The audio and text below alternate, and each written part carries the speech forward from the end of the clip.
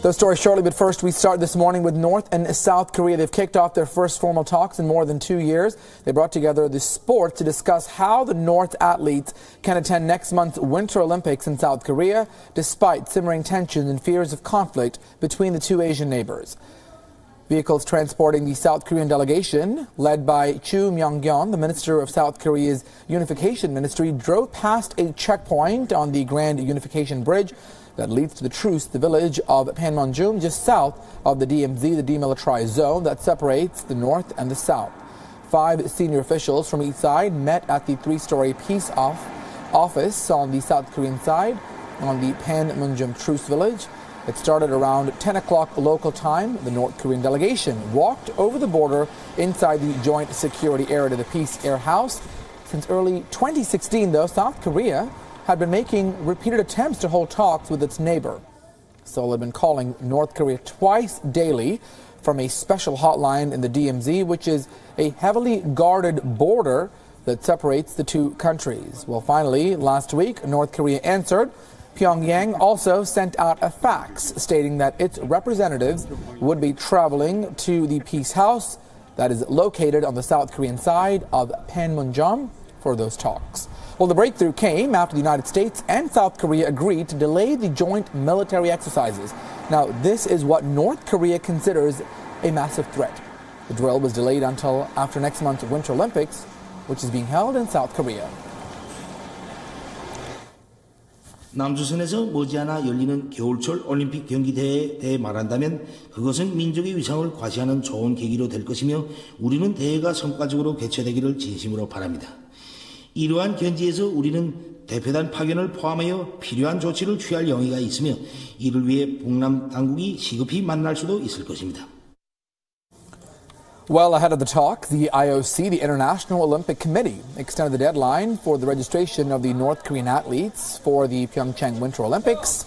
Only a figure skating pair from North Korea has secured a spot in the Games. Meanwhile, those who live in South Korea are a little upbeat about the sports diplomacy between the two countries. Now, they believe that the talks will be a precursor to many more bilateral talks in the near future. 1차적으로는 평창 올림픽을 안전하게 치르는 것이 중요하고 그 다음에는 좀 더 나아가가지고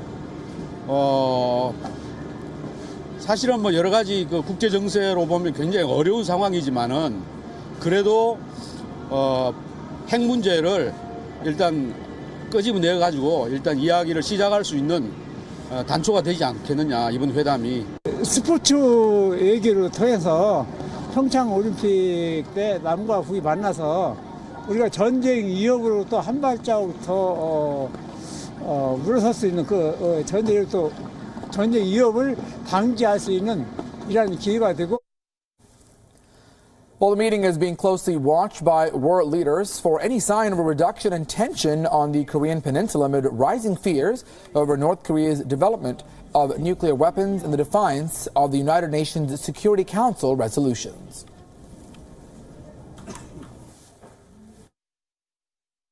作为朝鲜半岛的近邻，中方欢迎并且支持朝韩双方近来就缓和相互关系采取的积极举动。我们也希望国际社会所有有关各方都能够对这一积极动向给予支持，并且呢能够共同努力找到缓解紧张、增进互信、恢复对话协商的好的办法。 Tale prospettiva è di primaria importanza che si possa sostenere ogni tentativo di dialogo nella penisola coreana, al fine di trovare nuove strade per superare le attuali contrapposizioni, accrescere la fiducia reciproca e assicurare un futuro di pace al popolo coreano e al mondo intero. To get more perspective on this, we're now joined by WION senior editor Surya Gangadharan, joining us now live on the very latest. Surya, good morning to you. With regards to the talks between North and South Korea, certainly a crucial one, especially something that the United States is also going to be watching very closely. What do we expect to happen? Is this a step in the right direction? Well, that's one of the funny things about this this dialogue. It's clear that they will discuss the forthcoming Winter Olympics, but beyond that, it's not very clear what the North Koreans want. You know, what is it that they've come to talk about? Because obviously, when you're meeting after nearly 3 years, it's an opportunity to look at all those other issues that have remained unaddressed all this time. So, exactly what are the North Koreans prepared to talk about is something we still don't know as yet. And the South Koreans will also be a little wary because do remember that they are in an alliance with the U.S. and the U.S. is their sole guarantee of defense in the event of a North Korean invasion. So there is not very much they can do or offer the North Koreans if they are to keep that alliance with the U.S. intact. So a lot of dilemmas there, a lot of confusion as to exactly what the agenda will be. We'll have to wait and see how the talks progress. Surya, when it comes to North and South Korea, this is something that hasn't happened in a while. Certainly the Olympics could be a focal point, as you mentioned, but perhaps is there international pressure? Is this perhaps why Kim Jong-un is setting out the stage right now, or is this really just a farce? Because previously we've seen North Korea really doesn't pay too much heed to what world leaders, Western powers, or even the UN Security Council has to say. Is this perhaps just a show of force to say that, hey, we are trying, but or is it just too early to tell at this point? No, the North Koreans have been under sanctions for many, many years. And I think since they're continuing to receive perhaps some kind of fuel supplies from China and perhaps from some other countries, they're in a position to continue. But clearly there may be a realization within that they need to take a step forward and try and end the situation. Which is why they reached out to South Korea, clearly in an attempt to widen the gap between them and the U.S. Whether that will work, not clear, it may not. But nevertheless, the North Koreans are under some kind of pressure, but not under the kind of pressure which will make them give up their nuclear weapons. That they will not do. What they want is a dialogue, a direct dialogue with the U.S. President Trump has indicated that he's prepared to talk to the North Korean leader on the phone.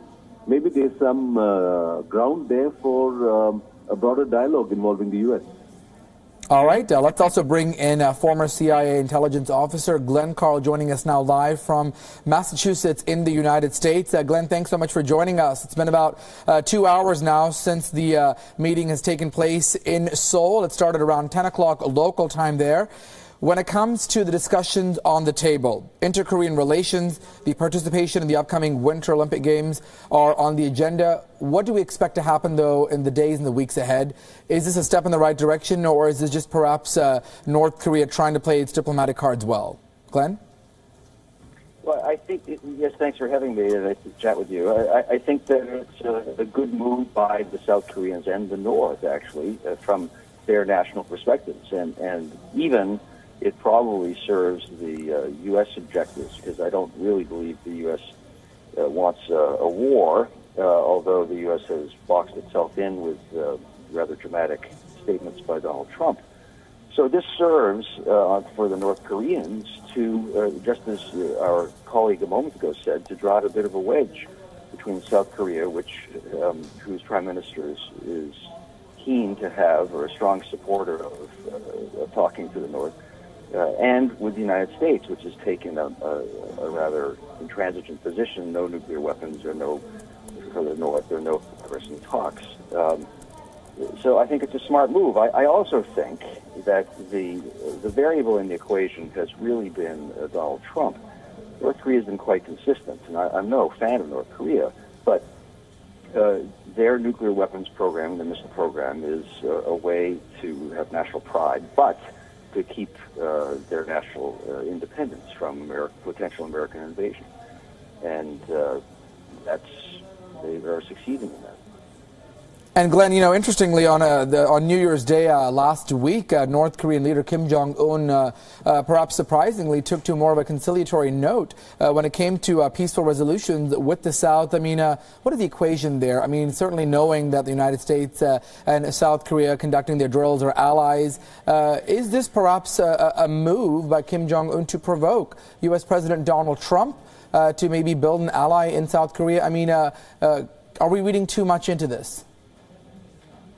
No, I think it was. I'm glad that you mentioned that, because it was by the North Koreans a softer position, and it did give an opening for the negotiations the talk we're seeing now in a reduction in tensions. It was only Donald Trump really who reacted with a Manichean, childish and churlish tweet, of course.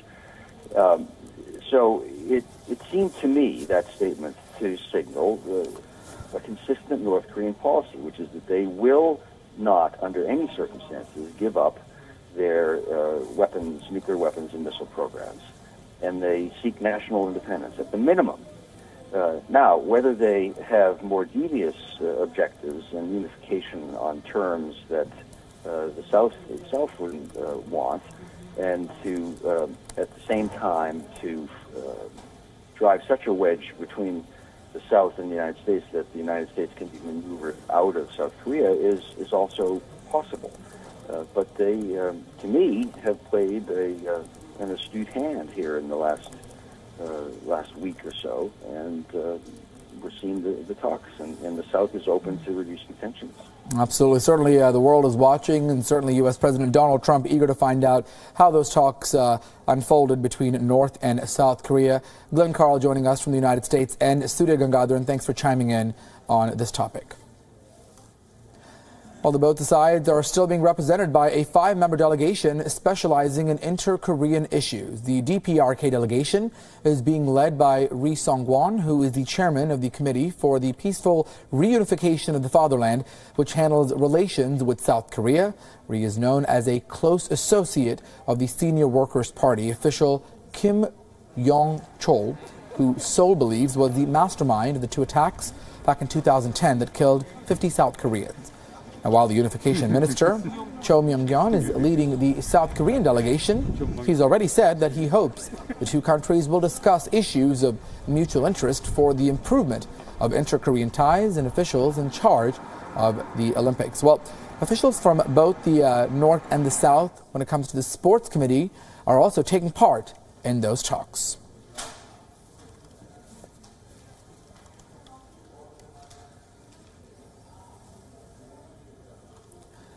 Well, with a history of provocation, the 2 Korean countries would be looking to placate each other and ease the fear of a potential or a possible war. Now, while the talks will largely focus on North Korea's participation, as we mentioned, in the upcoming Winter Olympic Games in South Korea, the 2 sides certainly are going to also raise other issues that pertain to their own interest in their own backyard. Well, first up, South Korea's Moon Jae-in's government wants North Korea to participate in the games and certainly hopes to diffuse the tension with its longtime rival. South Korea, though, may suggest that athletes from both the countries parade together during the opening and the closing ceremonies. In fact, they may even file a joint women's ice hockey team. Well, the symbolic gesture is expected to get widespread attention after a year of heightened nuclear tensions in the Korean peninsula. North Korea is weak in winter sports and thus needs an additional quote to compete. Well, according to reports, North Korea's International Olympic Committee is in Switzerland to discuss the issue. South Korea is also expected to ask the IOC, the International Olympic Committee, to allow North Korea to attend the Games. Well, another issue besides the sporting aspect of it that may come up during the discussions is that South Korea plans to resume the temporary reunions of families that were separated by war and work out measures to reduce threats in the border areas. North Korea may demand some rewards in exchange for those steps. Pyongyang, in the meantime, may ask for a revival of stalled cooperation projects that are beneficial for North Korea, or the suspension of what North Korea dreads, the annual U.S. and South Korean military drills. North Korea sees this as a rehearsal for an invasion. Well, this may certainly become a point of contention, as South Korea cannot accept the suspension of the drills, considering its relations with the U.S. An agreement between the 2 countries to revive a jointly run industrial park or a tourism project may also draw criticism from other countries, because this may violate UN sanctions and, as a result, could cause South Korean money being sent to North Korea.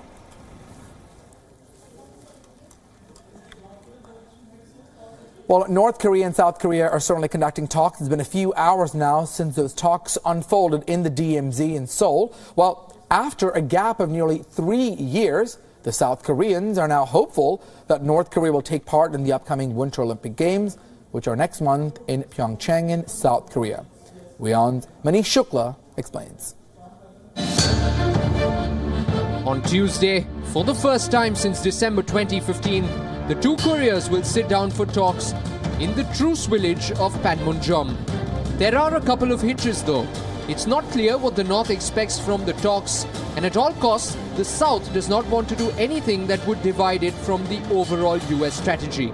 But if all goes well, a North Korean delegation could be part of the Winter Olympics to be held in Pyeongchang, South Korea next month. WION was at Panmunjom on the demilitarized zone where the threat of war still looms large over the region. The threat stems from North Korea's unpredictable leader and its forces massed just across the demilitarized zone, but the South is on the alert. South Korea has around 2,500 tanks and the troops are stationed at the border so that if they need to mount a military response, they can enter North Korea without wasting any time. South Korea has substantially built up its own forces, and WION gives you a sneak peek into how Seoul, in the last 6 decades, has ensured it will be able to manage the military threat from North Korea. We are with the South Korean army. These are the Black Panthers. They are part of the mechanized units. Whenever the situation is tense at the border, the Black Panthers are pressed into service. K-2 and K-21 tanks are the main weapons of South Korea. South Korea, of course, is looking beyond the North's participation in the Winter Olympics. Through these talks, South Korea intends to reduce tensions on the peninsula and reunite families separated by the Korean War. The larger hope of reuniting the Koreas is too distant to contemplate. With Manish Shukla, Bureau Report, WION. The United States has blocked military aid to Pakistan last week. Now it has given a list of demands to Pakistan if they want America's financial help. The Pentagon announced that they would want Pakistan to stop being a safe haven for terrorists. U.S. officials believe that Pakistan's ISI, the Inter-Services Intelligence Agency, and other military bodies help fund and arm groups like the Taliban. Pakistan has denied this charge. Last week, U.S. President Donald Trump froze payments to Pakistan worth around $900 million, saying that Pakistan is simply not doing enough to target Afghanistan's Taliban and Haqqani group bases. The United States has said that the suspension of funding is not permanent and that the money was not being diverted elsewhere.